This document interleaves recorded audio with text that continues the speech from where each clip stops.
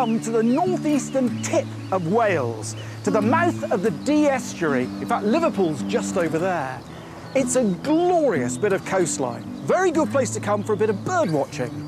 But we're not here for the birds. We're here for something much rarer and arguably even more exciting.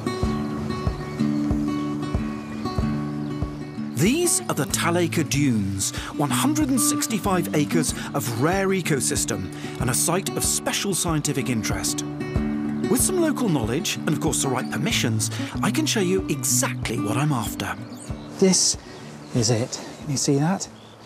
Yes, it's a toad, but this is not just any old toad, this is a Natterjack toad. How does it look different to a common toad? Well, it's got the same sort of warty skin, which contains poisons a common toad has, but down her back there's a yellow stripe, very obvious yellow stripe, but the crowning glory of the Natterjack is these beautiful iridescent eyes here. They're sort of greeny iridescent, not the orange of the common toad. Isn't that beautiful looking animal? Whoops! Let's put her back where she wants to be. Oh, sorry, love. Whoops, sorry. There. Natterjacks were once widespread across Britain, and Talacre was a stronghold for the species. But in the early 1900s, people began to live on the dunes. And during the Second World War, German bombing raids on Merseyside saw many more flee to the safe retreat of Talacre, eventually driving the Natterjacks away. In recent years, conservation workers helped rejuvenate the sandy habitat, and 20 years ago, Natterjacks were finally reintroduced into what's now the most successful reintroduction site in Britain, and all thanks to John Buckley from the Amphibian and Reptile Conservation Trust.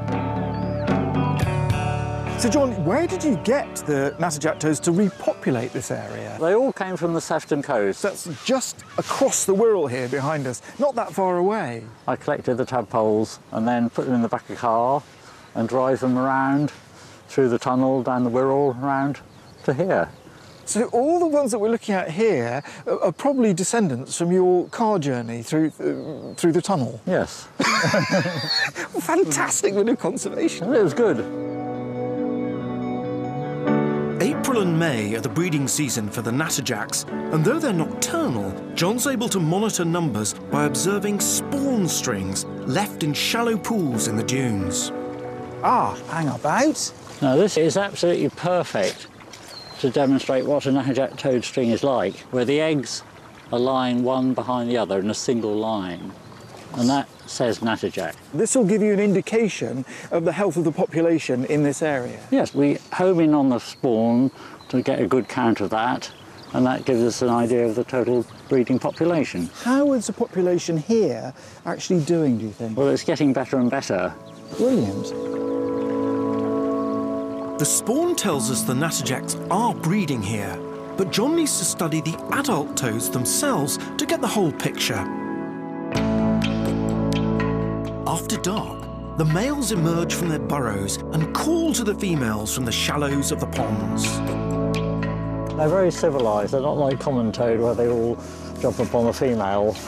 Once the female's found a mate, yes, they tend to just be left to their own devices. Do you think that's why it's called the common toad? It's pretty basic.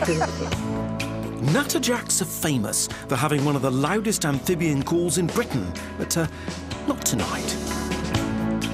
It's cold, and probably a bit too cold for Natterjacks to be calling now, but they'll be here still in the pond. There's one, yeah. That's just sitting hunkered down in the water. Oh my goodness me, I shouldn't have had so much supper. Oh, little squeak there. A little croak, so... Little croak. Would you reckon this is a male? I think it's a male. I can see its black thumb pads.